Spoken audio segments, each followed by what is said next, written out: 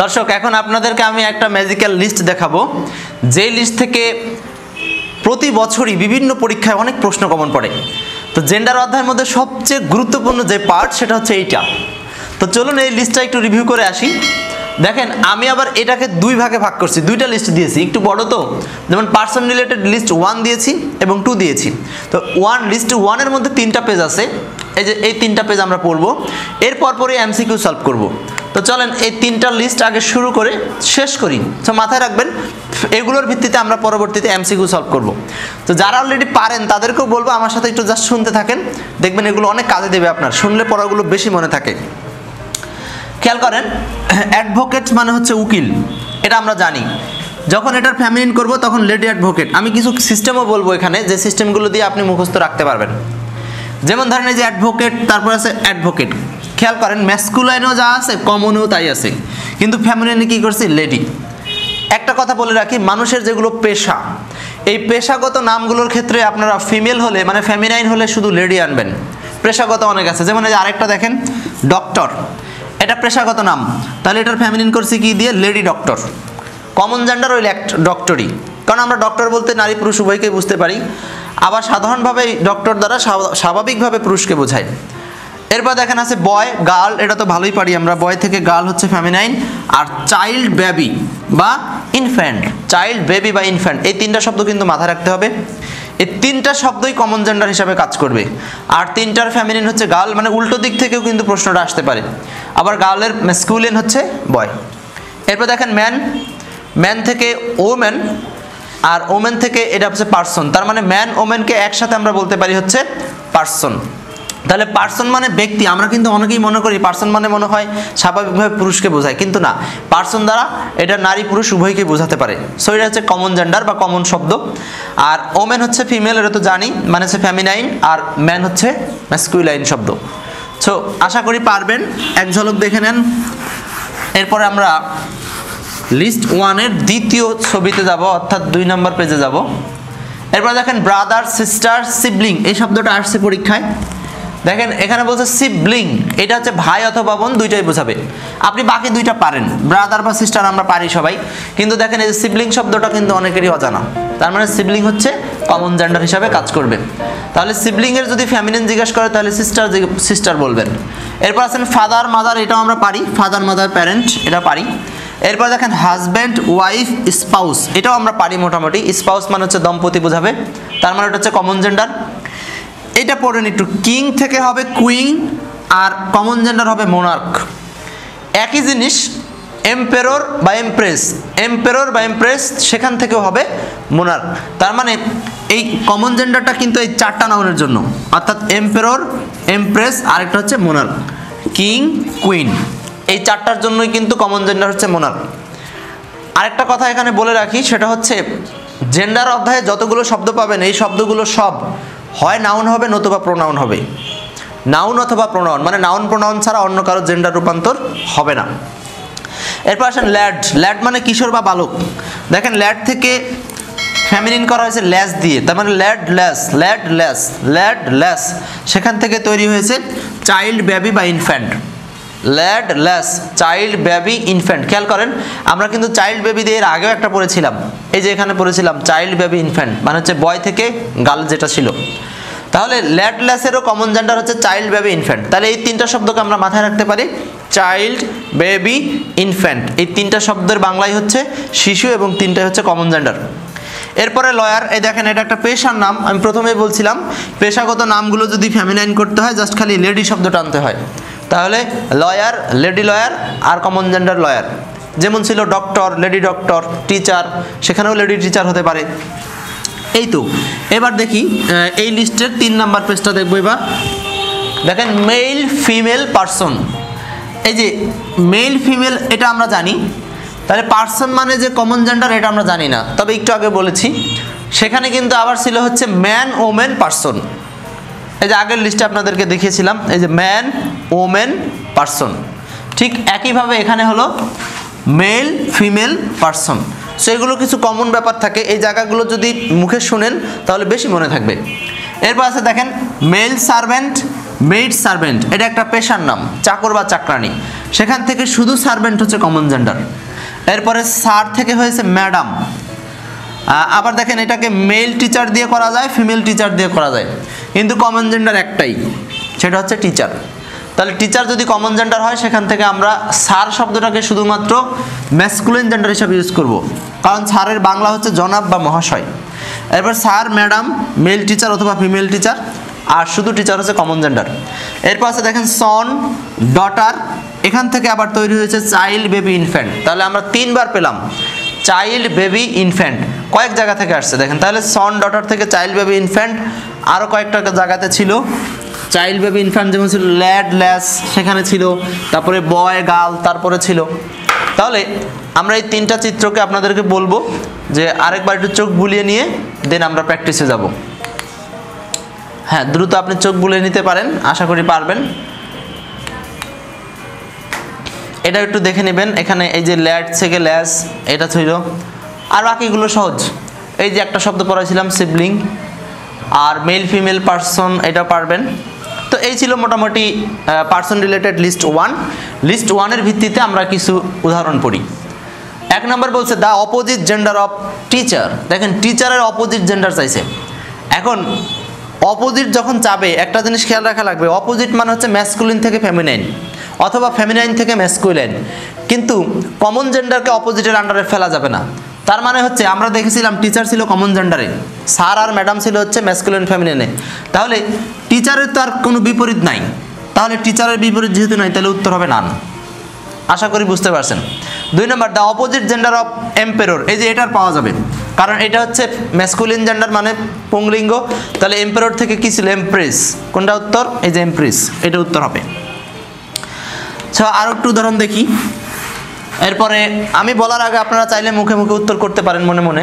Which of the following word can be used as both masculine and feminine, মানে masculine feminine দুইটাই, তার মানে হচ্ছে কমন জেন্ডারের কথা জিজ্ঞেস করেছে, কোনটা কমন জেন্ডার হিসাবে ইউজ হবে।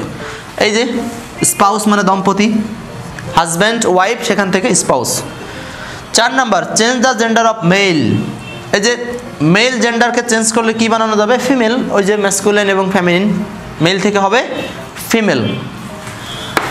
হ্যাঁ, মোটামুটি উদাহরণ দিলাম, আর দুইটা দেখেন। যেমন আছে দেখেন which one is common gender, এগুলো কিন্তু সব বিগত সালে আসা প্রশ্ন, গুরুত্বপূর্ণ প্রশ্ন। প্রশ্নের সোর্সগুলো কোথায় সেটা জানতে আমাদের চ্যানেলের সাথে লেগে থাকেন, অথবা কমেন্টসে প্রশ্ন করেন, জানিয়ে দিব। আমাদের চ্যানেলটি সাবস্ক্রাইবে রাখেন।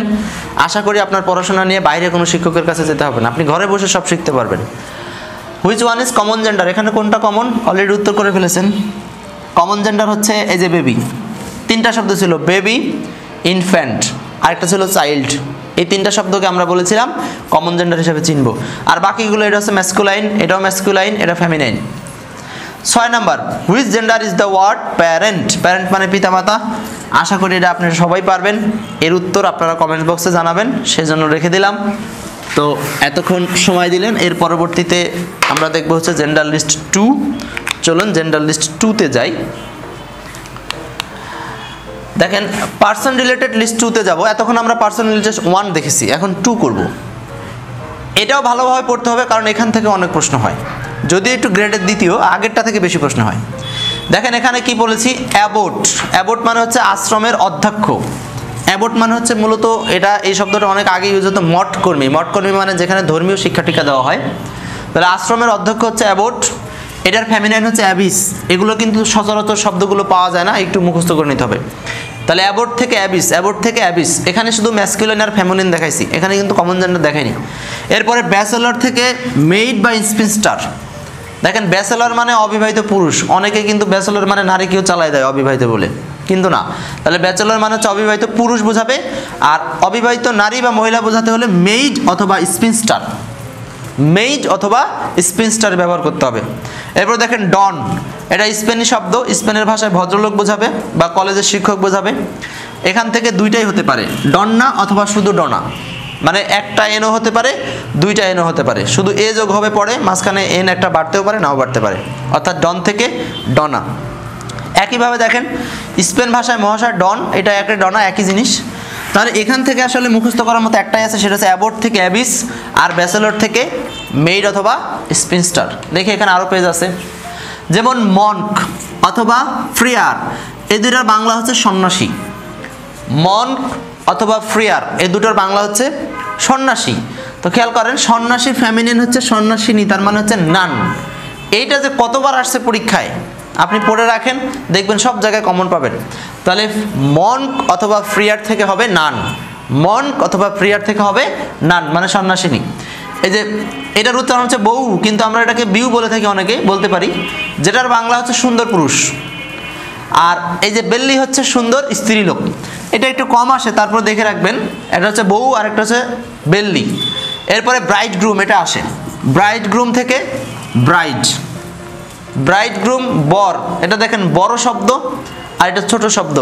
সাধারণত বরেরা লম্বা চড়া একটু বেশি হয়, অতএব হচ্ছে বড় শব্দ মানে হচ্ছে বর আর ছোট শব্দ ব্রাইড মানে হচ্ছে কনে, এটা এভাবে মনে রাখতে পারেন।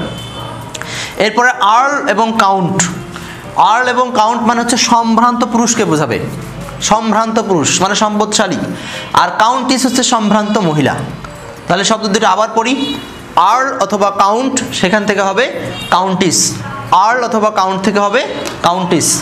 এরপর আছেন লর্ড থেকে লেডি হয়, লর্ড থেকে লেডি, হেয়ার থেকে হেয়ারিস, দেখেন হেয়ার মানে উত্তরাধিকারী, তার মানে এটা হচ্ছে পুরুষ উত্তরাধিকারী বোঝাবে, আর হেয়ারিস মানে উত্তরাধিকারিণী। এরপর আছে দেখেন পাপ্পা, ড্যাড, ড্যাডি, এটা সবাই পারবেন। একইভাবে মাম্মা বা মাম্মি এগুলোও পারবেন। আঙ্কেল এটা পারবেন, আঙ্কেলের উচ্চারণ অনেকে আঙ্কেল বলে আবার আঙ্কল বলে, যে যেভাবে বলেন আর কি। তারপর দেখেন আঙ্কেল থেকে কি হতে পারে, আন্ট হতে পারে, আন্টি হতে পারে, আন্টি হতে পারে। অনেকে এই যে আন্টি বানান করতে যায় খুব বিপদে পড়ে যায়। সো এই আন্টি বানানটা কিন্তু অনেকভাবে হতে পারে, শুধু আন্ট বললেও এটাকে ফিমেল বোঝাবে, আন্ট বা আন্টি ওয়াই দিয়ে করা যাবে, আবার আন্টি এখানে টি আই ই দিয়েও করা যাবে। সো এভাবেও কিন্তু বানান হতে পারে। সো ভিউয়ার্স এখান থেকে কোনগুলো মুখস্থ করবেন এক নজরে দেখে ফেলেন, বেশি মনে রাখার চেষ্টা করবেন। সেটা হচ্ছে এইটা মনক, ব্রাইড গ্রুম, আর্ল, তারপর আছে আপনার এই লর্ড লেডি, আর কিছু না। তো আগের চিত্রে যা পড়েছিলাম এইটা সহ আপনারা একটু দেখে নেন, তারপর পরে আমরা আরেকটা দেখি, এটাই শেষ হয়তো। দেখেন এটা দিয়ে এটার পরে আমরা এমসিকিউ সলভ করব। ডিউক মানে হচ্ছে অভিজাত ব্যক্তি, ডিউক থেকে হবে ডাসেস, ডিউক মানে অভিজাত ব্যক্তি, সেখান থেকে হবে ডাসেস মানে হচ্ছে অভিজাত মহিলা বোঝাবে। মিস্টার থেকে মিসেস, এটা অনেকেই পারি, মিস্টার থেকে মিসেস হয়। নেফিউ থেকে নিসি, এই যে দেখেন নেফিউ থেকে নিস, এটা অনেকবার আসছে, গুরুত্বপূর্ণ। নেফিউ মানে হচ্ছে ভাগ্নে বোঝাবে, আর নিস মানে হচ্ছে ভাগ্নি বোঝাবে। নেফিউ বানানটা NEPHEW, অনেক সময় বানানে প্রবলেম দিবে, সেটা একটু খেয়াল রাখা লাগবে আমাদের। এরপর আছে দেখেন সিগনর, সিগনর মানে ইতালীয় ভাষায় পুরুষদেরকে এটা একটা সম্বোধন করা হয়।